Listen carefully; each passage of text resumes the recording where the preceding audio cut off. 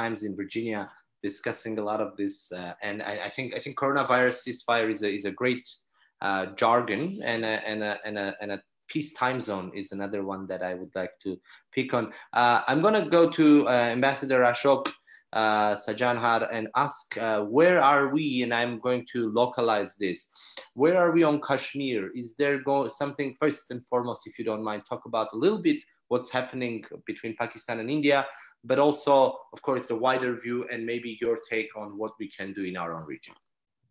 Great. So, Arsene, if you permit, I will also try to briefly respond to your first question also. Is the coronavirus pandemic time a good time?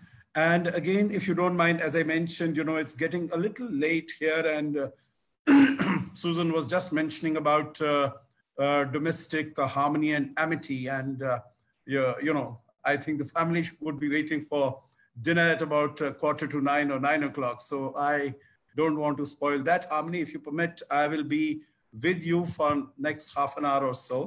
And of course, happy to participate in all the discussions. So first, coming to the question, Arsene, that you said whether COVID-19 is a good time. Now, what might be a good time in theory might not really be a good time as far as practice is concerned.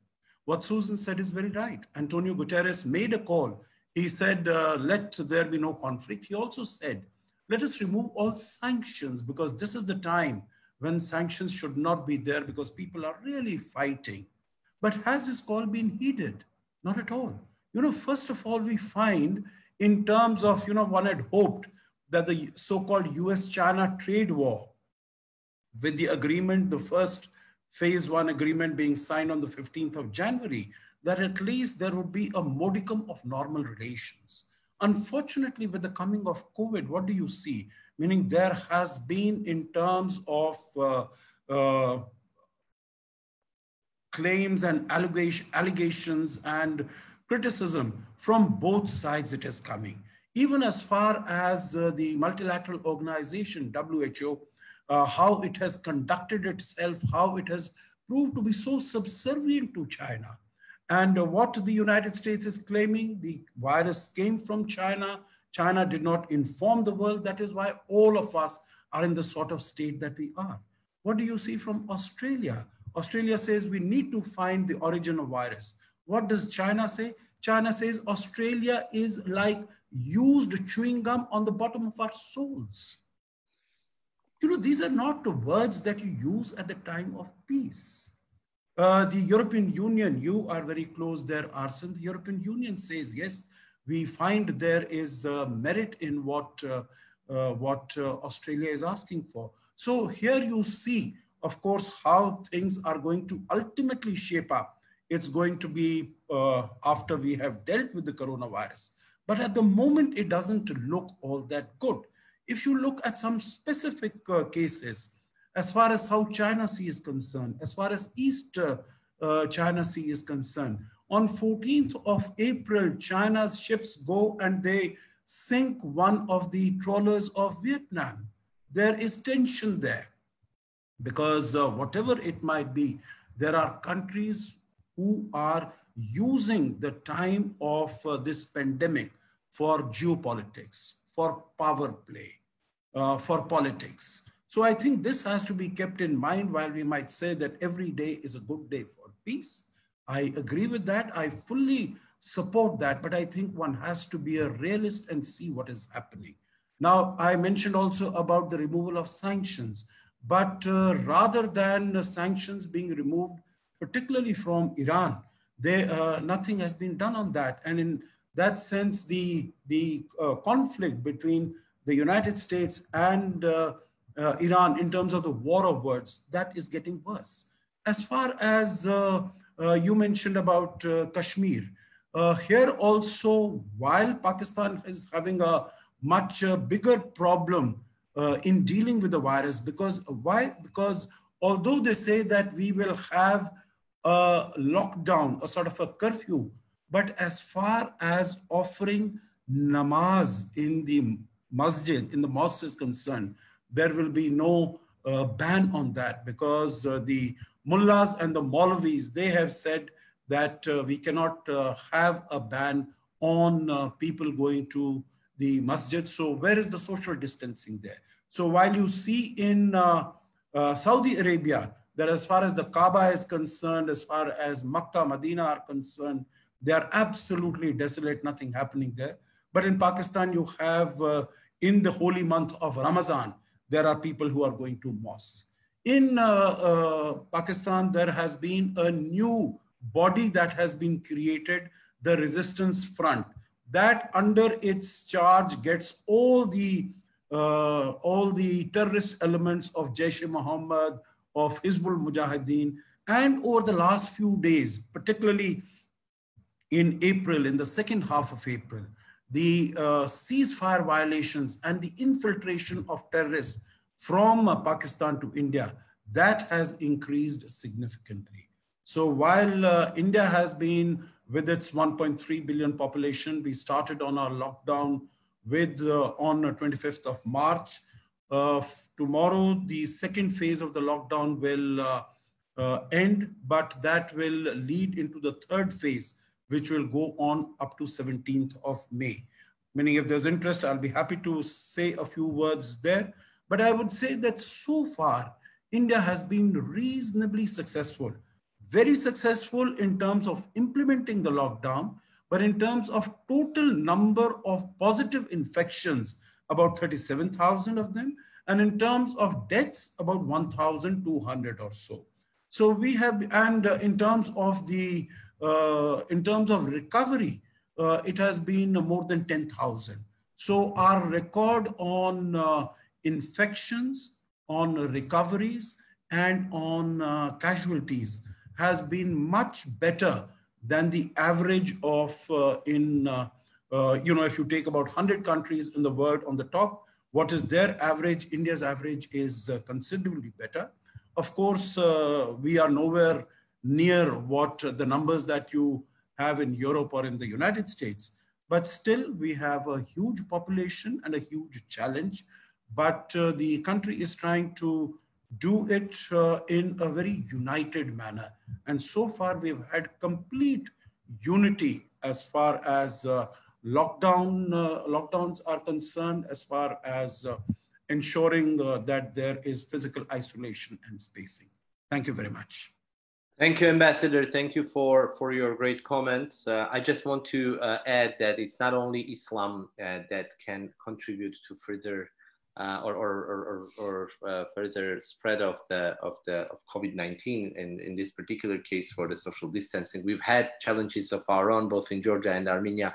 It was Easter time, and there was almost a big battle between the state and the church, because the church wanted to do it basically the way it does every year. So I would say that the challenges for a social anthropologist, this is an enormously interesting time to do research on how different institutions and people behave at a time of crisis of this scale.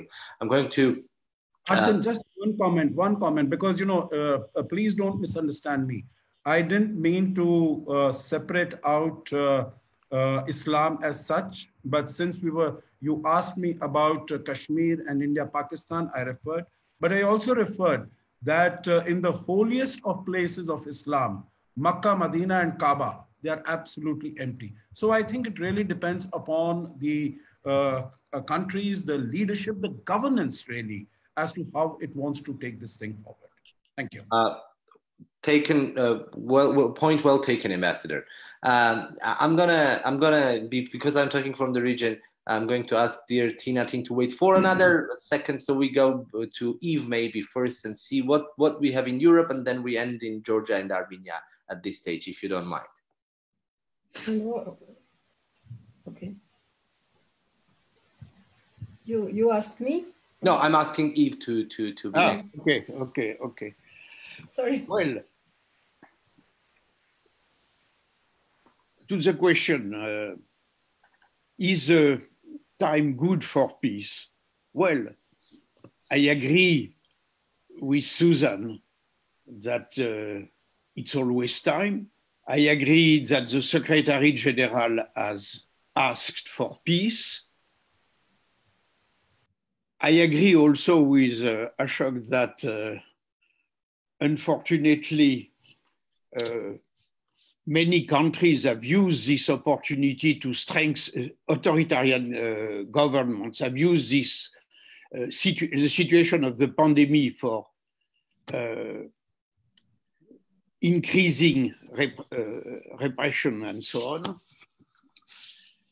But I am also interested by what has been said during the debate today. Clearly, it was said for me that for the question of the situation in the Caucasus, that deliberately or not, the world, the main power and the main economic unions are disrupting the links between the countries of the region in two ways. Some are not clearly trying to make peace in the region. Russia has not given clear sign that it wants peace in the area. Second, that all of the powers are selling arms, and selling arms in particular in the region and throughout the world. Third, the global economy as it works is dismantling also links, because the global economy is producing goods and services which usually were exchanged between the countries of the region. And economies which are weak are weakened by the international competition as it works. It is difficult to develop strong elements. So I would say that maybe we should have more peace. And I come now to the pandemic. What the pandemic brought, in my view, is first of all, people of the world know that they are in a one world and that things are global. Not only in economy, but things also in health. And certainly that the possibility of global war is not impossible. So what is encouraging is that in all countries, you have seen a sign of solidarity, and including in India in the fight against pandemic. I think Ekta Parishad is doing a great job in helping the people who have been obliged to go back home to be fed. In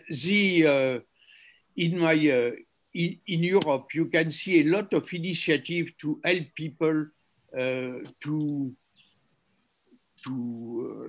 support the confinement. I don't know if the word is a global word.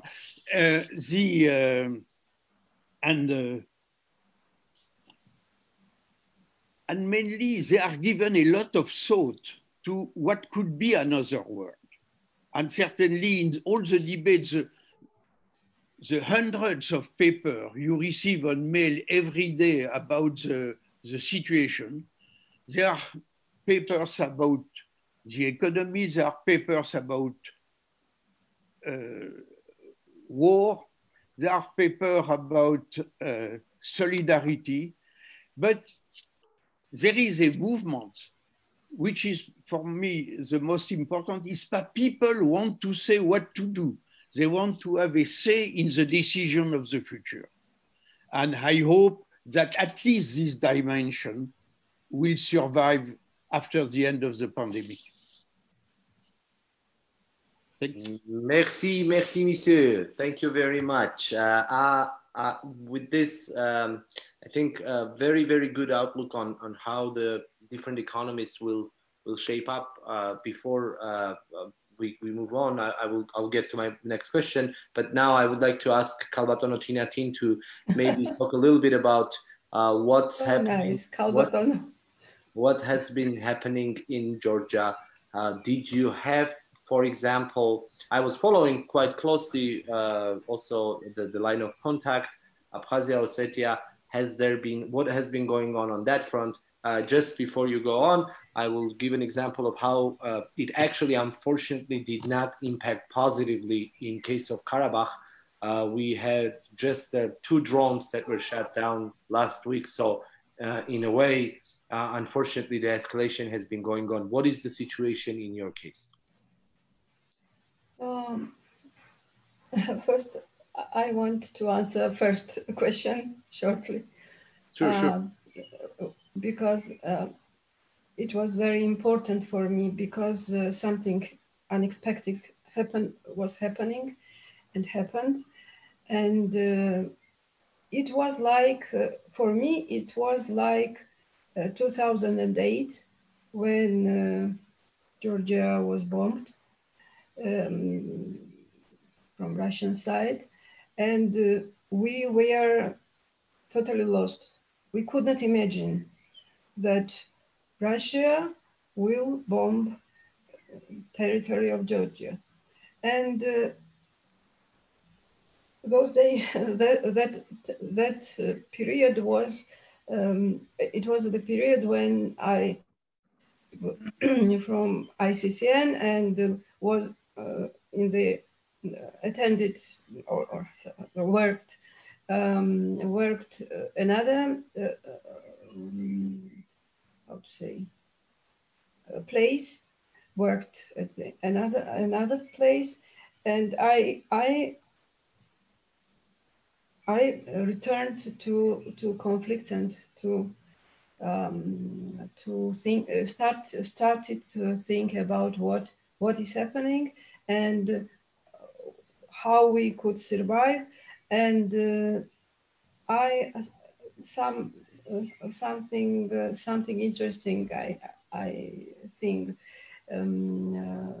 came to my mind, that in California, people are as I know, maybe I'm wrong, people are waiting waves, huge waves, to skip on wave and to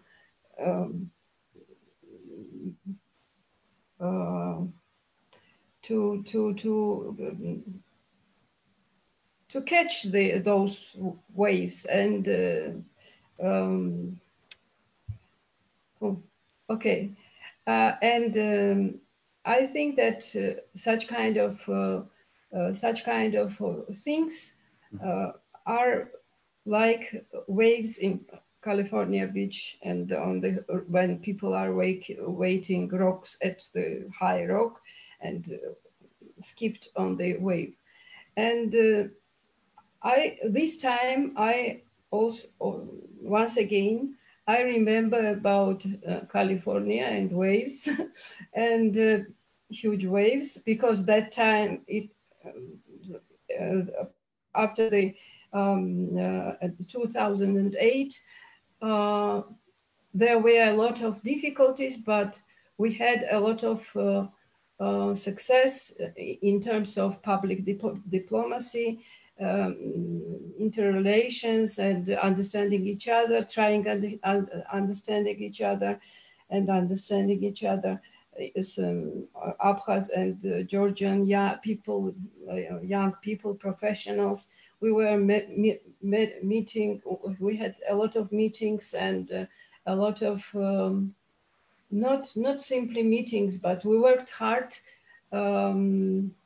for catching, for gaining results, real results, and move forward.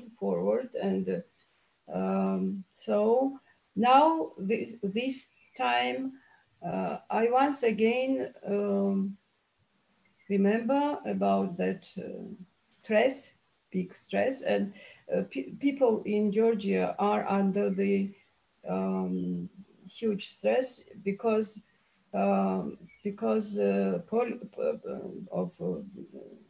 poverty, because they have no jobs, there are no jobs, no money, nothing, and the situation is much worse than in 2008, much more worse, and that's why it is. It is very important to understand the situation first. I'd like to have a picture, maybe not whole, but picture of the some kind of picture of real conditions and real situation for starting to think about where to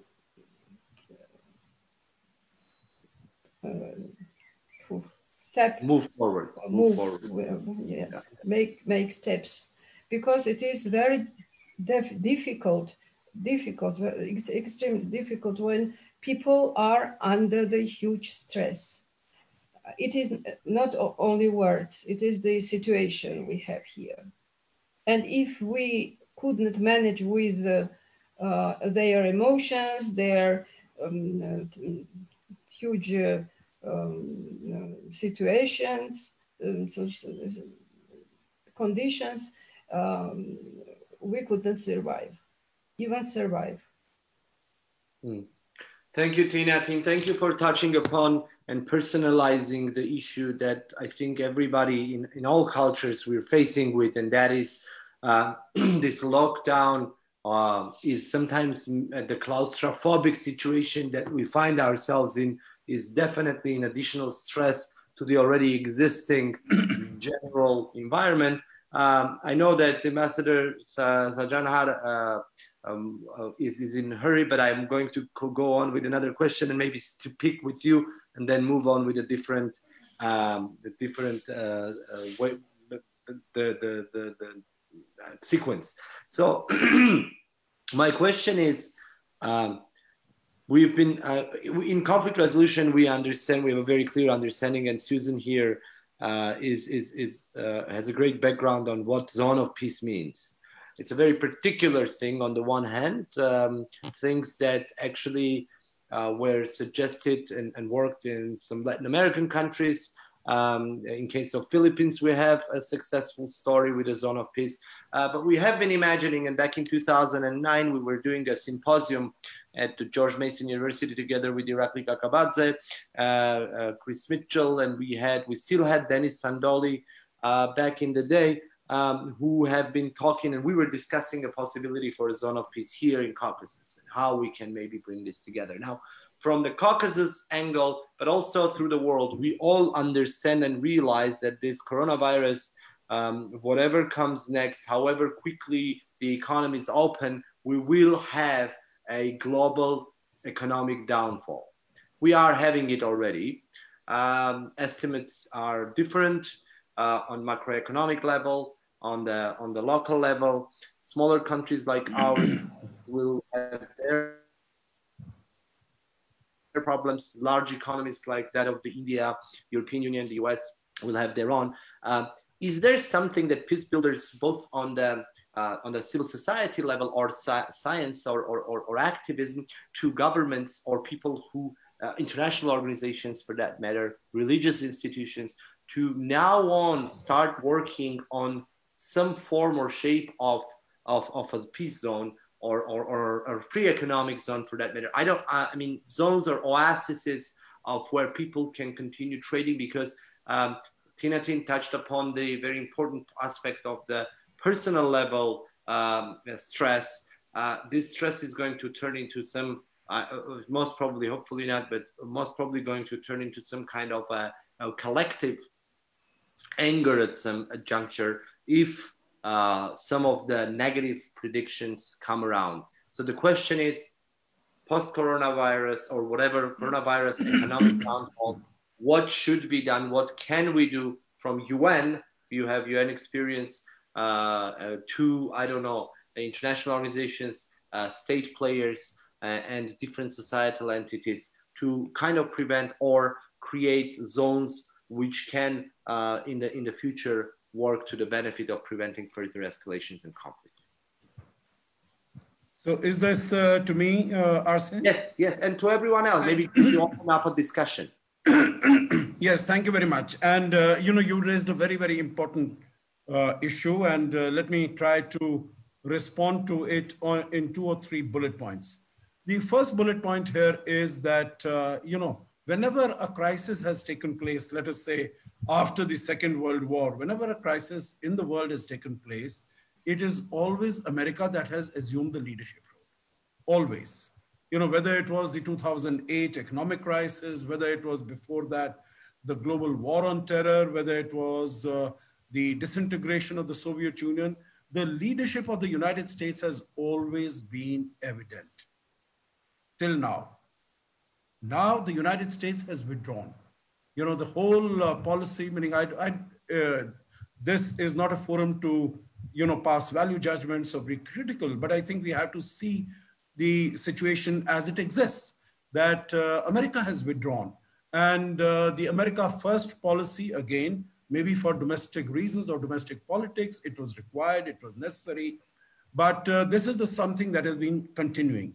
And as far as right now is the situation is that the sort of vacuum that is being created is there is an attempt by China to move into that vacuum.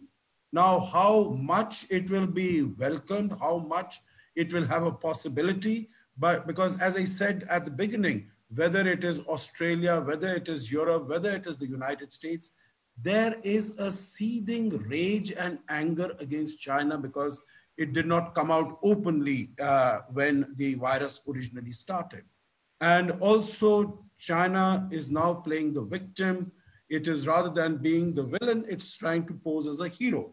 There might be countries who are not saying it openly because they can't say it openly. But I think there is this sort of huge fault lines and fractures and fissures in the world that are happening. The second aspect there is that multilateralism, at least in the current context, we could see that it was not fulfilling the task that it was required to do. But in the current context, it has failed completely. For instance, if you look at the meeting of the G7, they couldn't even come up with a resolution, a common consensus resolution, saying that this is a big pandemic, all of us need to get together. You look at the meeting of the UN Security Council. The UN Security Council could not meet in March because China was chairing the UN Security Council during that month, and China maintained, with the help of Russia, that it is not an issue that impacts on international global security and peace. So no meeting could be held. The next, from 1st of May, we had Estonia, or it was Dominican Republic, one of these two. They became the chair, and then the meeting was held on the 9th of May, but still no, 9th of April. I'm mixing the months a little bit. In March, it could not take place, but on the 9th of April, it took place, but again, without any result. The G20 meeting, that would not meet. It was only when Prime Minister Modi exhorted and nudged the Crown Prince of Saudi Arabia. Saudi Arabia as the chair, then the meeting took place on the 26th, but still no result. The point I'm making is that United States has not taken the leadership, the multilateral organizations have not taken the leadership.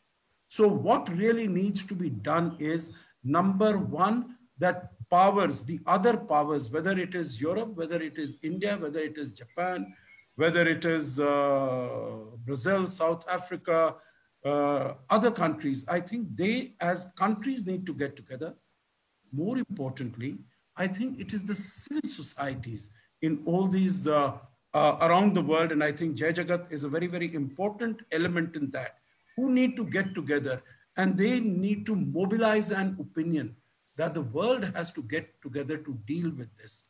If you leave it to either the United States or to China, we are not going to really be able to see things, any particular progress. And here, when the societies get together and then you get the people to people. And, you know, I don't have that much of knowledge or information about the conflicts in Karabakh and Ossetia and Abkhazia, although I have studied them. I remember when I was in ambassador to Kazakhstan, at that time, Kazakhstan assumed the chair of OSCE, the Organization of Security and Cooperation in Europe.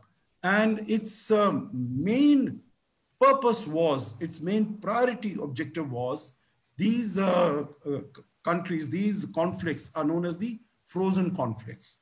I don't know, we are talking about peace zones, but otherwise in other language, they are called frozen conflicts. And their top priority of Kazakhstan at that time was, how do we solve these frozen conflicts? So at the government levels, many attempts have been made, many trials have been made, but it has not been successful. So I think the initiative now really needs to come from the people, from the society. And my last word that I will say here is, because in India, we are still trying to because in my earlier responsibility as head of the National Foundation of Communal Harmony, what I found, and I continue to pursue that in India, and maybe you could look at it in terms of the social media, because social media is extremely powerful tool and instrument to bring people together. And this is what we are trying to do here today. So I think if you're looking at Abkhazia, Ossetia, if you're looking at Karabakh, amongst the people, how do you get them together? Number one is through the power of social media. Number two, maybe also through the power of trade, of market, of economy. When they see that there is interdependence, when they see that there is greater exchange, economic exchange and benefit in people coming together, then I think there will be a move from both sides to ensure that it transforms into an island of peace, a zone of peace, and not of conflict. Thank you. Thank you, Ambassador. Thank you. Your video went off just about 3 minutes ago. If you want, I don't know. Okay. That would be great. We still heard it all. And thank you. I think I did, at least. I hope the rest of the panelists did too. Before I move on to Susan, I want to ask Yves to maybe touch upon, with the experience of the UN and the larger international organizations, basically the same question, the upcoming economic crisis. You've touched upon this. Where are the international organizations? Where should they be at this? Besides the contingency and the damage control that needs to be done, no matter what can be contributed? What can be, I want to say, invested? What are those directions that you think that should be invested in order to prevent further escalations and bloodshed? Arsene, could I take leave of this eminent panel and express my gratitude, appreciation, and also pleasure at having had the possibility. And of course, I'll look at the rest of the conversation. As Jill said, it'll be on YouTube. So I look forward to doing that. And let me say what a great pleasure it has been. Thank you and congratulations and all success to all of you. Thank you. Thank you. Sure. Thank you for joining. Thank you. Thank you.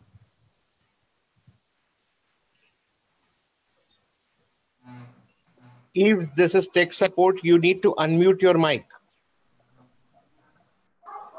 Eves, you need to unmute your mic. Yeah. Okay. Thank you very much. Sorry. I was trying to open the little red microphone, not the white one. So sorry. It's clear there are different forces at playing for the time being. It's very clear that, for instance, in Europe, we felt, and in the United States, we were surprised to be so dependent of China. And because of that, there are very strong forces in order to relocate part of the industrial activities, at least to be less dependent. So that is a forces which is not against regional area for trade and so on. But it is clear that there will be some forces in this direction. Of course, the extremist right takes this opportunity to say, oh, we should even close the frontiers between the countries of the Union and stop these exchanges within the Union. But it will not go very far. Now, you were asking the question of the UN. Well, I will make a plea for my institution because I've been the head of the Economic Commission for Europe for a while. And all the Caucasus is part of the Economic Commission for Europe. What did this Economic Commission just after the war, when it was clear there was no possible political agreement and agreement on the view of how the economy should develop between the East and the West. But what was done is to work on what can we do, where can we go in order for the advantage of both sides. So I think we should keep this element. It's not put in the same direction, but you have a body where you can look at only economic matters from a point of view, with a body which is used to say, what can we do together, even if we have not the same views on political views and so on. You have areas which are important. You have transport, you have energy, you have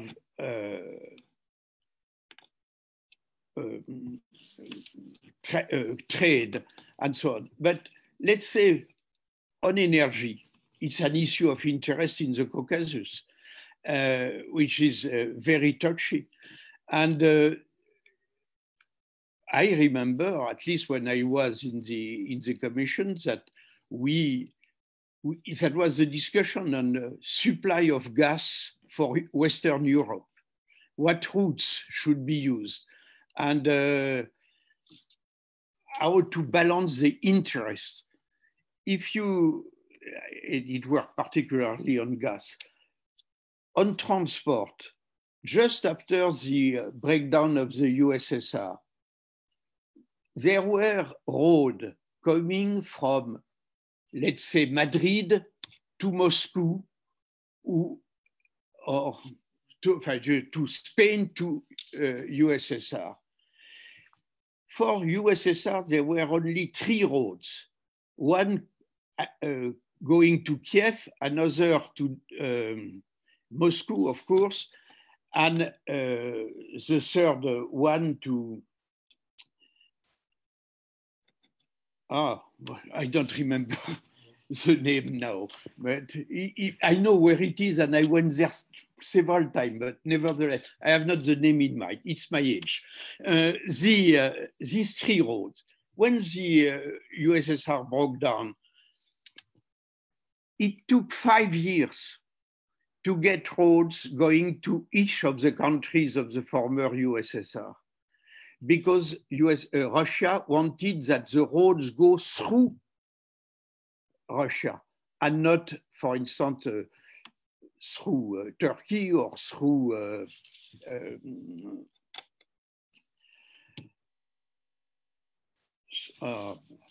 nevertheless, sorry. Iran probably. No, it was not Iran, it was, no, not Crimea, but the, sorry, I know the place. The Baltics, maybe, the Baltics. No. The country to which Crimea used to belong. Ukraine. Voilà. Sorry, I don't know why I cannot find the word. So there were different roads possible. So it took 5 years. but it's a place where you solve problems. Another example on environment, which was mentioned several times during the discussion, but not addressed directly. To fight for your environment, there are a lot of policy, but including pollution is one of them. And in this commission, we had debate about air pollution. And we had a lot of convention agreed throughout the region. The last agreement I remember signing was on multi-polluant. And we were helped by researchers, scientists to fine-tune this agreement. And the day where the countries were signing the agreement, they said to us, in less than 10 years from now, all what we are signing today will be not efficient because of the pollution coming from China and or through the pole from North America. So it's interesting because it's a place where you can discuss things relatively freely. So as you ask, a place in the UN. Of course, it's not as easy to discuss in the community of independent states, but now the European Union. I would like to say something about a problem in former Yugoslavia. When the former Yugoslavia broke, it was not easy to re-establish relationship between the different countries, the different parts of Yugoslavia, which have become independent states. But I remember that it was asked to the Economic Commission for Europe to facilitate the discussion among the states, the new states, discussing again of transport, on a lot of rules which are practical in the day-to-day life and which are important, and where countries were not happy to discuss that together, directly or bilaterally, but they were more at ease to discuss it in a multilateral framework. So that are examples. And you know, for instance, to give another example, which is more political because it's linked to the problem within a country. But when it was the end of the colonial era in Argentina, it was the Economic Commission for Latin America which offered a place from the two leading parties in Argentina. One of them will take power because after the election, they were preparing, the country was preparing the elections, and the two parties accepted to discuss what we have to do in any case, being the Peronist or being the others. What have we to do? We are ready to discuss that in ESCAP. We are not ready to discuss that together in Argentina.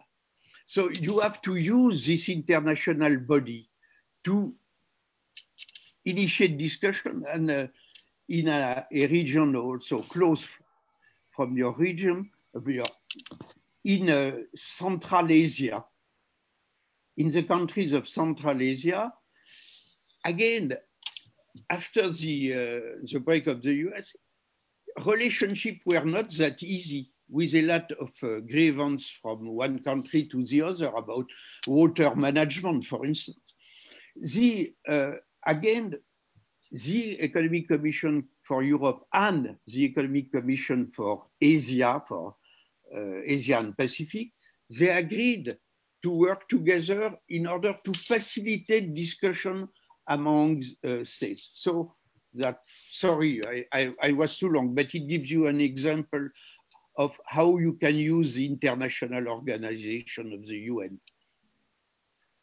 Thank you, Yves, for the great examples and contextualizing it in already existing experience of how international organizations were utilized and cooperated in order to address global issues. Susan, please come in and please tell us what the scholars and what the practitioners can do at a situation of this and the post-coronavirus economic crisis that we're all waiting for.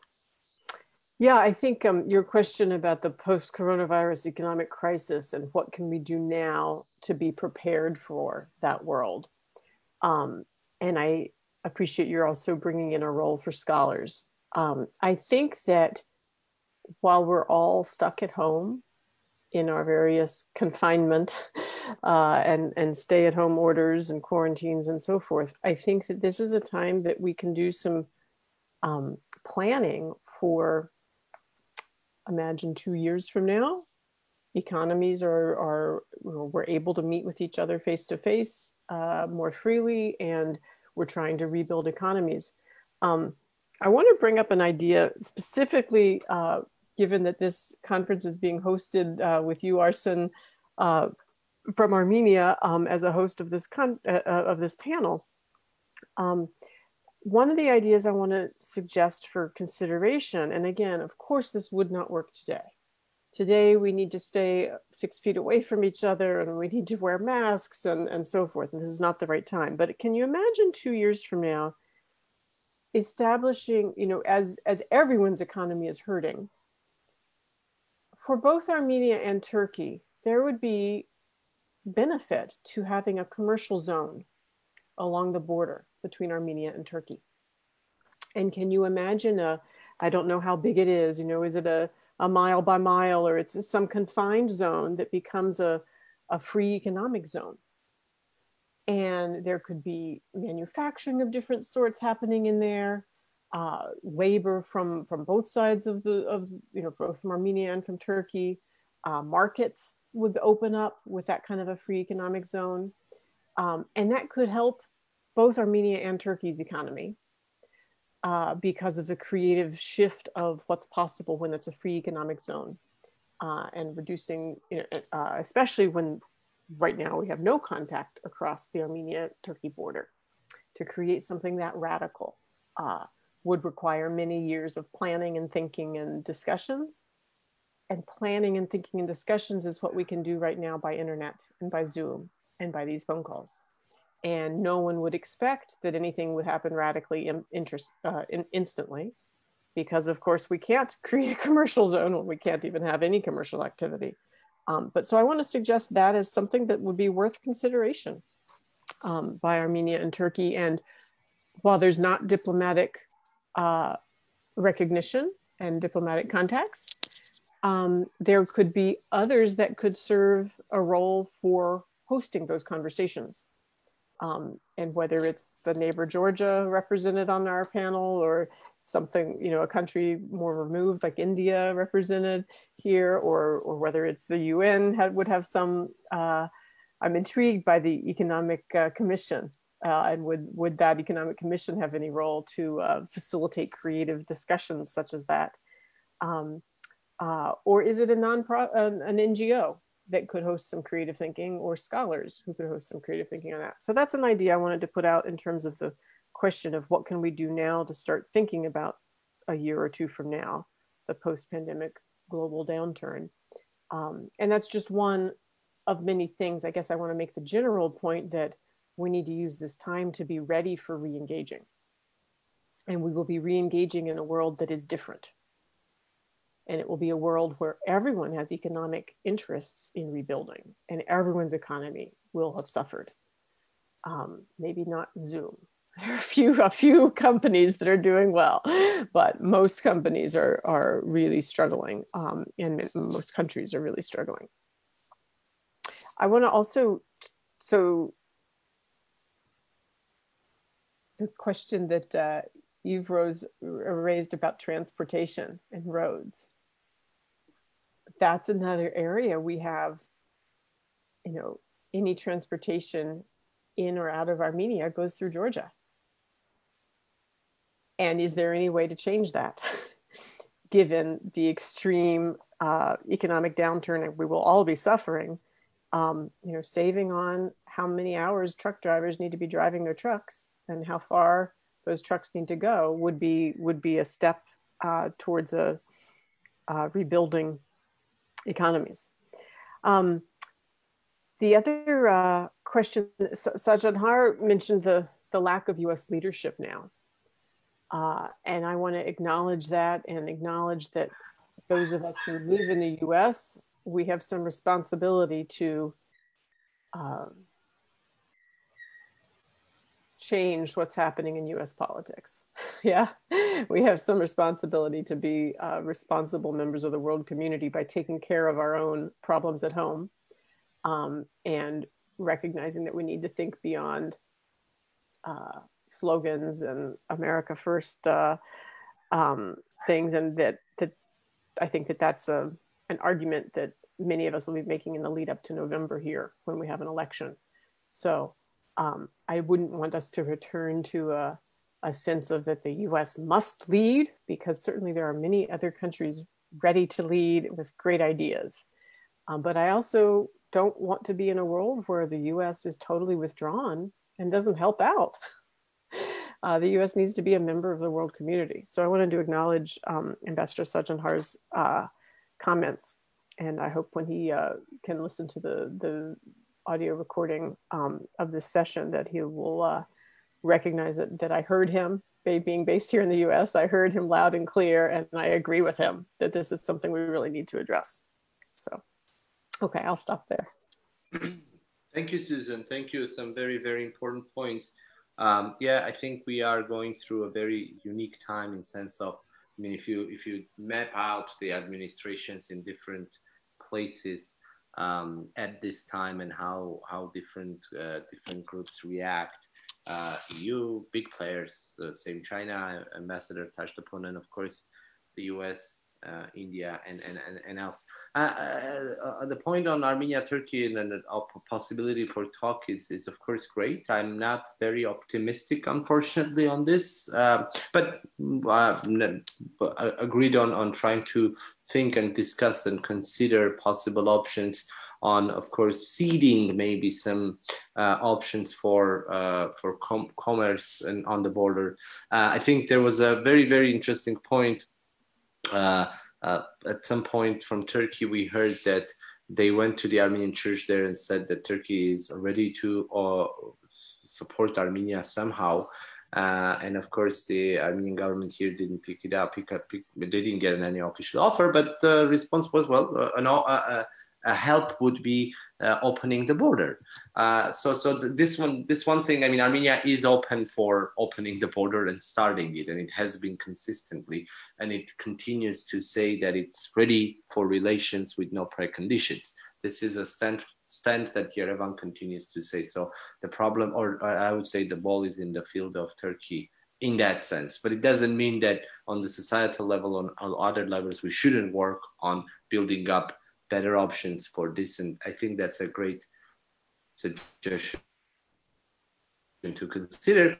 And bearing this and going to Tina maybe, do you see a possibility for a discussion between Georgia and Russia and maybe finding a breakthrough when it comes to the conflicts, but also seeding something positive for the upcoming situation? And I will be very honest and frank here. I, as somebody from Armenia, we depend on the trade zone and the trade path, and Russia-Georgia relations are of highest importance for us. So the better those relations, it's the better for us, but for generally for the region as well. But also, you being from Georgia, and of course remembering the 2008 escalation, remembering a lot of the stress that you've been going through, is there any chance for a progress there, especially considering the fact that there is the general economic downfall coming, and I think countries, no matter what, have to cooperate and unite at least on some issues? very, very long question. And no, I'm not a politician. I'm such a social psychologist. But it is interesting for me. It is also very interesting question, and I was thinking also about free zones and why Armenia, Azerbaijan, and Georgia could not how to say develop more relationships and more looking for and searching for common interests, because we we are different. We are all different, but we are different within the Caucasus, South Caucasus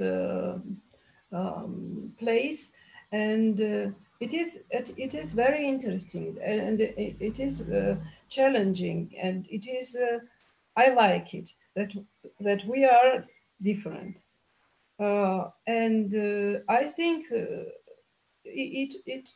it could be that the new step, the further step, uh, will be done, created for some kind of networking among those countries, cultural things, historical things, a lot of questions, and a lot of interesting points. But then Russia quickly come to my mind, because I have a lot of very close relatives, Russian from Russia, in Moscow. My brother and his big family, and from my early childhood, I communicated more with Russians on Russian language, speak on the Russian language, and that's why I love them, because they are part of me. But that's why I'm very angry. I'm very angry because we had a lot of similar understanding and for example, literature, for example, science, etc., etc. And I have some such kind of how to say um, uh, two side some kind of extreme feelings and extreme uh, view, how I see, how I feel about their policy and politics and politicians and etc., etc. I'm very critical, very angry, and that's why. And they are very polite with us. They love us, Georgian people and the society, etc., etc. But leave it alone now, and I think that 4 or 5 years ago, Johan Galtung was in our office, ICCN, maybe more time.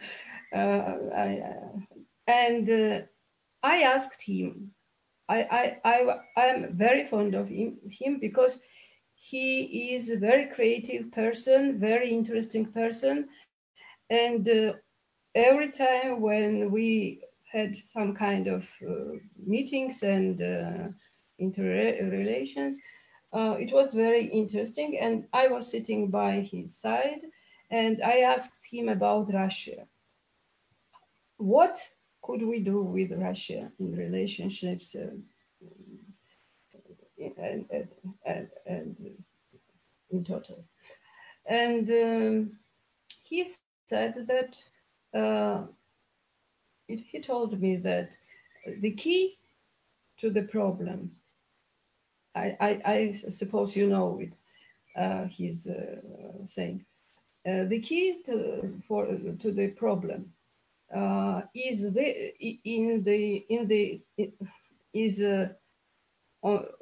you have to seek uh, when we want to find something. The key where you will do not want to go, and you say, no way, I will go, I never, and on asked me to try, and then I somehow rethink everything, and I think that it is true. I think that if I do not know, is our problem Russia? Maybe not. Maybe our problem is inside in our society. First of all, I do not know. I do not want, and I do not like to speak and talk and say something, anything without thinking and without deep understanding, without deep analysis. But at the same time, if you want to be creative, and it is the second I think second way, one more way. If you want to find something, anything, any innovation in your life and in society, you have to be creative.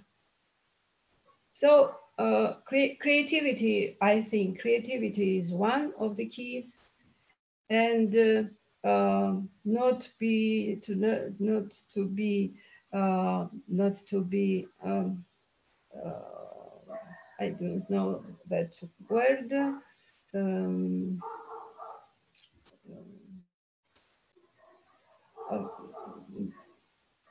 stuck, or when a person could not change his point of view, or stuck, or yeah. So two things, I suppose, not only two, but it's enough. Thank you, Tinatin. Thank you so much. Thank you for. Sorry. Many times. Sorry. No. I'm really tired today. No, it was very interesting.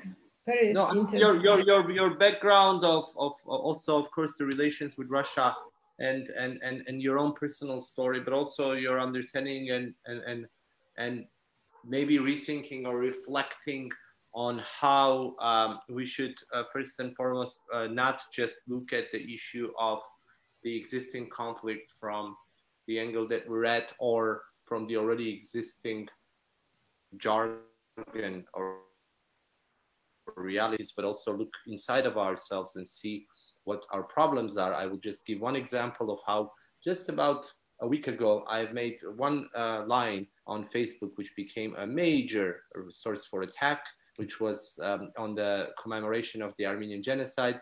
I have put out just one sentence, which was, we remember, we are ready to forgive, but we will never forget.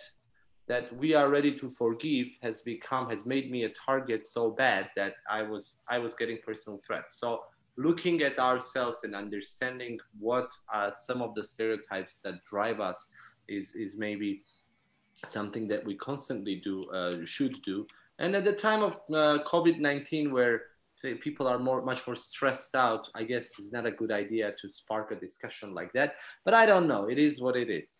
I want to thank everyone for finding time and joining us today with this wonderful panel. Once again, Thank you for following this process. I want to extend my special thanks to the both technical and the content team, both from India and from Armenia, and from all over the world, also suggesting and discussing the conference and the whole day.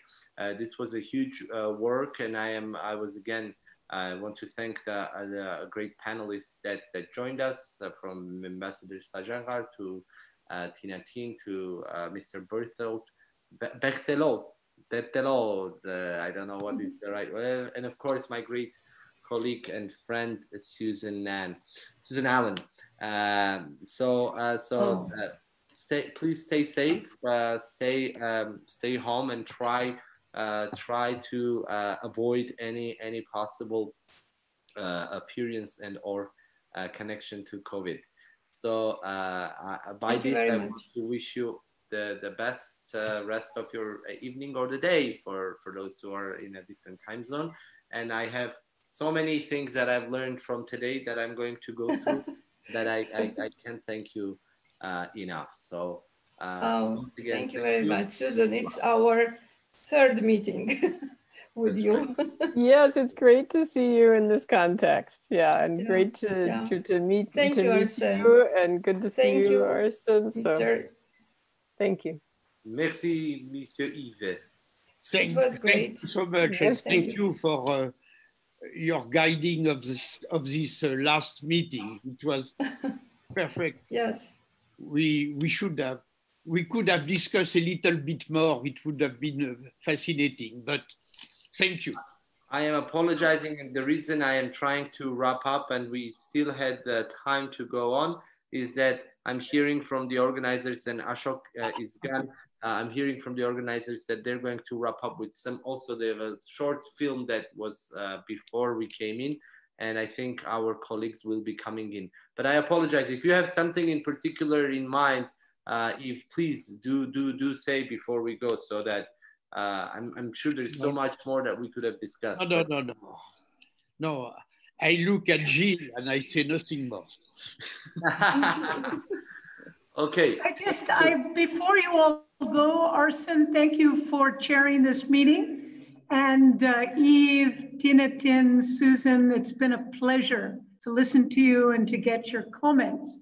I just want to also say that, we started with the notion of peace zones in the morning, but as we've deconstructed peace zones and reconstructed its meaning in so many different contexts, I think we now realize that there's a diversity of ways of carrying out peace building. And what is important is to share those best practices and see where there's relevance and resonance.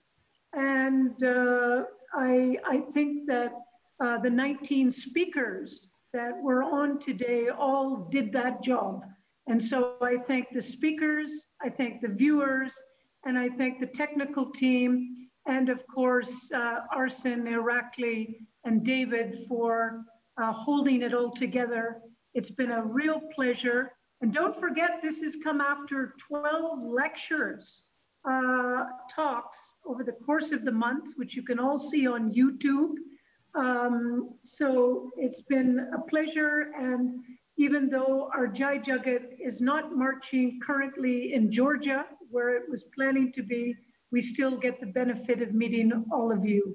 So thank you very much, and Jai Jagat. Jai Jagat. Thank you very much. Thank you. Thank you. Thank you for everything. Yeah, thank you.